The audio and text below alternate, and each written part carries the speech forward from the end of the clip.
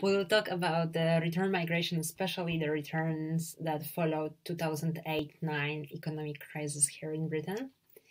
I will show you a little bit of statistics that were behind the reasons of people's migration back to Poland.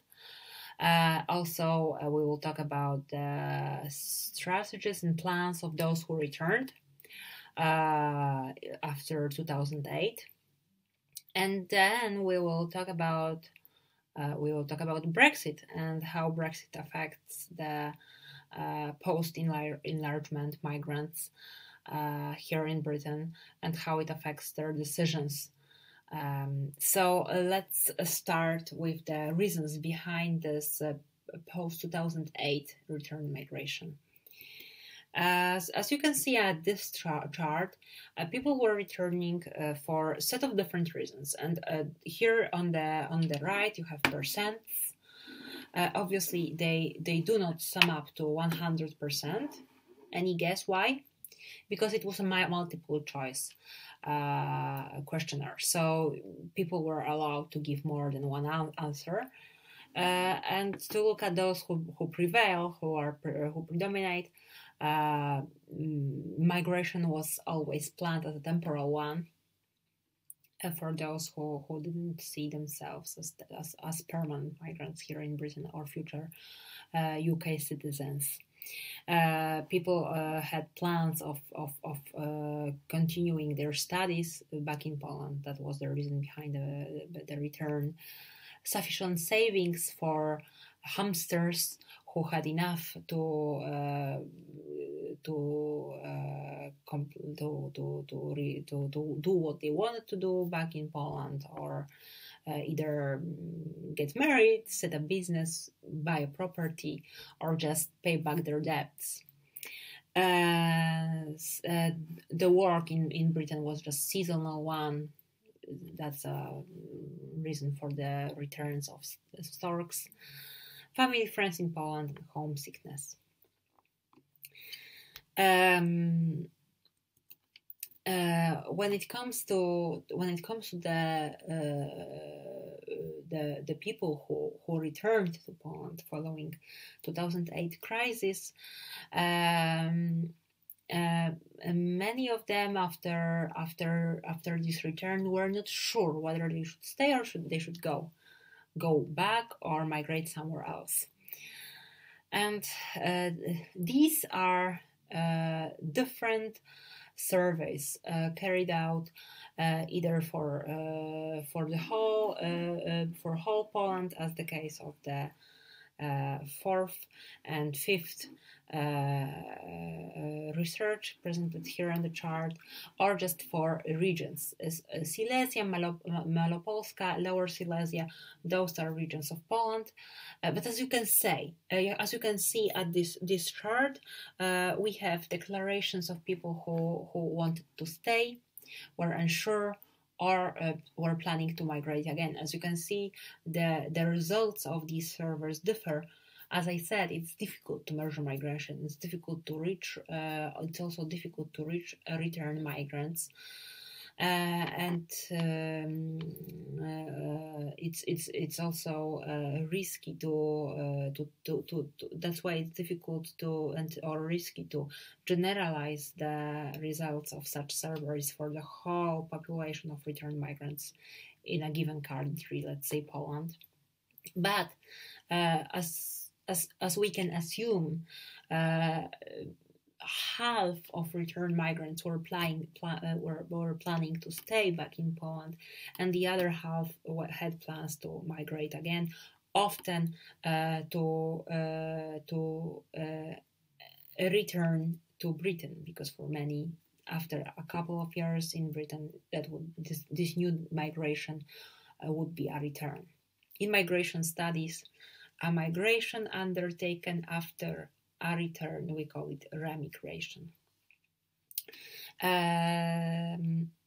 So let's consider, let's think if this returns following 2008 crisis was a return migration. It's also important to underline that many of the people who returned, many of post-enlargement migrants who returned to Poland, not necessarily lost their jobs or were badly hit by crisis. Many of them, they had this intentional unpredictability, and they thought that maybe a return would be a good strategy because of homesickness, because of family and friends in Poland. So they were returning to Poland. But also with this plan of not making plans, of intentional unpredictability. Sometimes they were coming to Poland with this objective, with this aim of going back to Britain in case the things wouldn't go as well as they wished. So the return about return migration, the research about return migration show that especially people who are unemployed back in Poland considered remigration either to Britain or to another Western country. The researchers here, the research of Aleksandra Galasinska, once again, within the theoretical and methodological framework of critical discourse analysis, those who were unemployed back in Poland adopted the strategies of wait and see, especially of searchers. If you remember this type of migrants in Britain, if you remember hamsters, storks, salmons, and searchers. So searchers, those who were intentionally unpredictable, they were looking to wait and see, and didn't discard re-emigration. Grabowska, Lusińska, and Okolski say that for some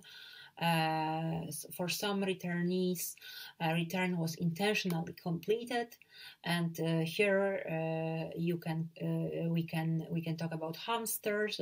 Those are people who are able to save enough money to do something that they were planning to do back in Poland, or storks who go back and forth, or who just went to Britain for a couple of seasons to work in either hospitality or agriculture and went back to Poland.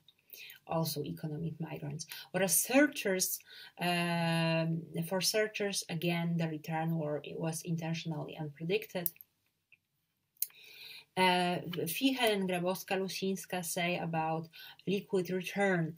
Once again, liquid return, something that is seen as a return, something that is seen as a, let's say, resettlement back in the country of origin, but in the minds of many, not necessarily a definite return. A return that if things don't go as well as we would plan they would, it can either lead to remigration.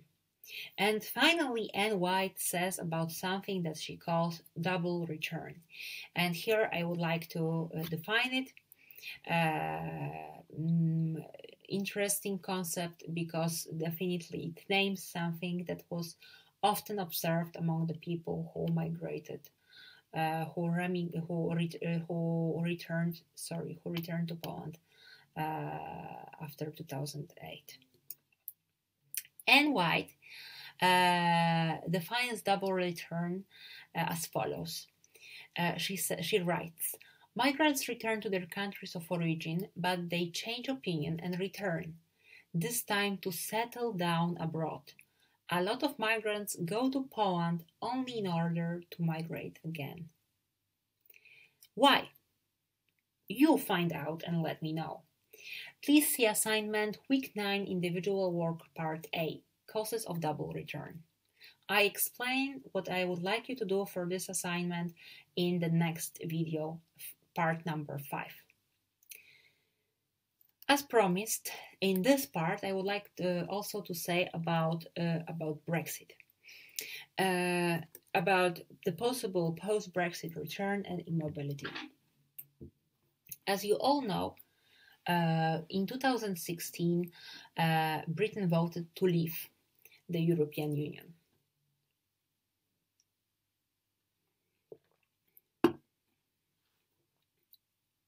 And as you possibly remember, the post-enlargement migration was one of the important topics in the Brexit referendum debate. This is something that I would like you to discuss with your colleagues, and that will be the other assignment that I leave for you. Don't worry, there are just 2 assignments. So 2016 is not only the year of Brexit referendum, it's also the year when the number of Polish migrants is the highest historically. After the Brexit referendum, the number of Polish migrants falls down.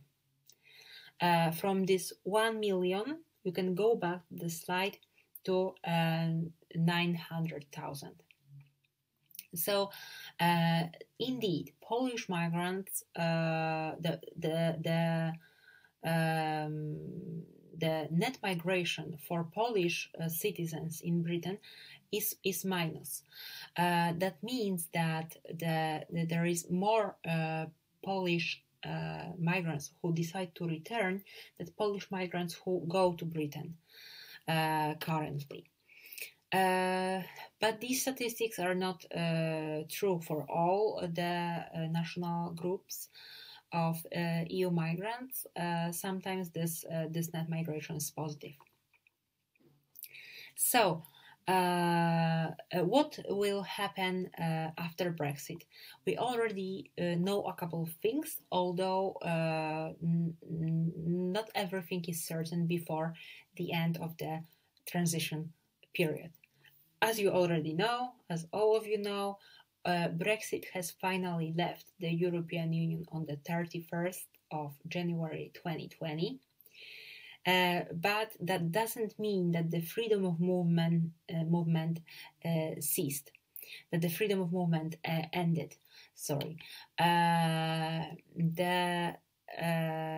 freedom of movement will end after the end of the transition period that currently is planned for 31st of December 2020. But this period may be extended given the exceptional circumstances now. So currently the terms on which Britain will leave the European Union are still under negotiation. But from what we already know, the EU migrants are supposed to apply for a new migration status that is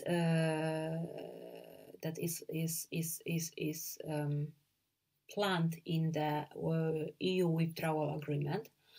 And this, in the case of Britain, the new migration status for EU migrants living here and their family members, and also new migration status that applies not only for EU citizens, but also citizens of European Economic Area and Switzerland. Those are 2 new statuses. We're talking about pre-settled status, and we're talking about settled status. So pre-settled status is the equivalent of the limited leave to remain. If you know anybody from outside of the European Union who is a migrant in Britain, they may either have limited leave to remain, which is a residence permit for a limited number of years, or they might have indefinite leave to remain.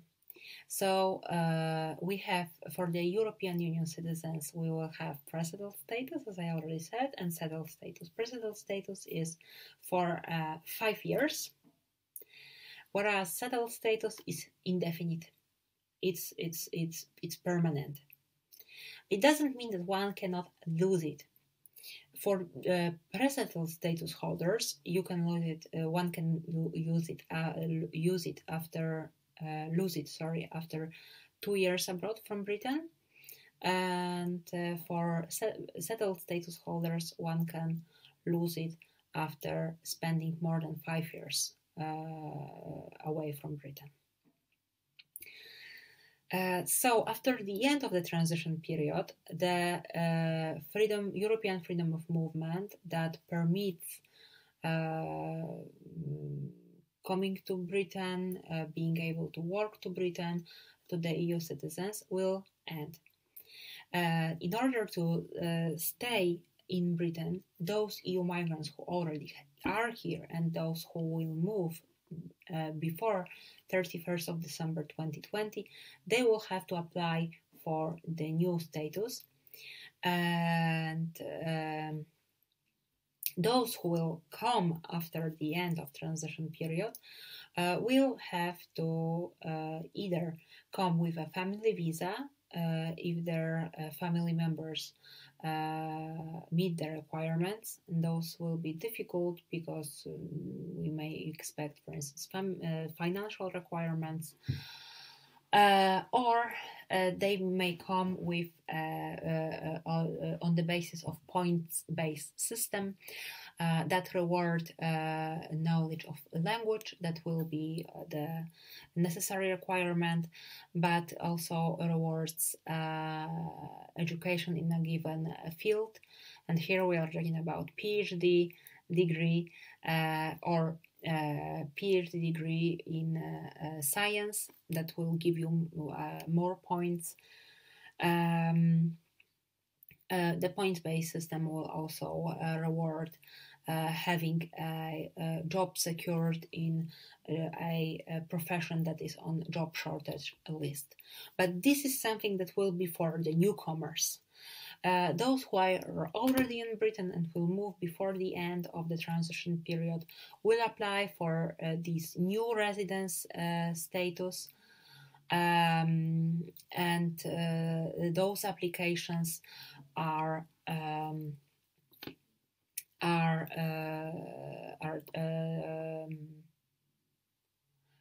processed by the Home Office. Till now, we know that over 3 million applications have been received by the Home Office. It's difficult to say how many people applied because